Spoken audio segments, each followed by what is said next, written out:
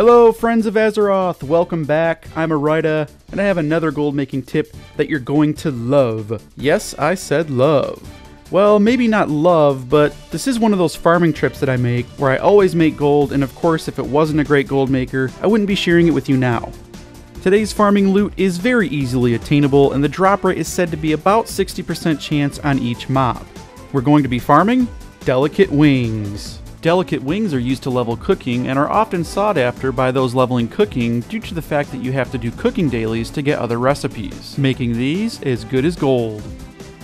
I'm out here in Oldham on the southwest side in a small area known as the Cradle of the Ancients. This is where you're going to find the pesky, disease-spitting vultures that will be your primary target for this gold-making venture.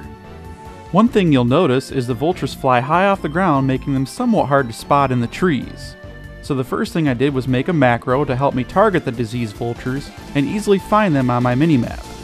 You can do this by simply creating a macro and putting /tar diseased vulture in the macro box. Then simply drag the macro onto your bar so you can easily target the diseased vultures. I found the best way to kill these is to mount up and gather about 3 or 4 at a time, then lure them to the ground and simply smash in their faces. They only have 10k health, so killing them is not hard at all.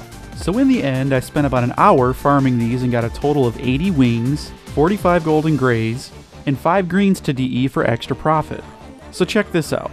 As you can see, it's not too difficult to gather these up. A simple AoE is all it takes to knock these spitting, nasty birds out of the air to gather your gold-making loot. I listed them up for about 215 gold per stack, and they all sold within about an hour's time. To get more gold-making tips and to see what I'm up to on the World of Warcraft, follow me on Twitter at WoWMarketeer.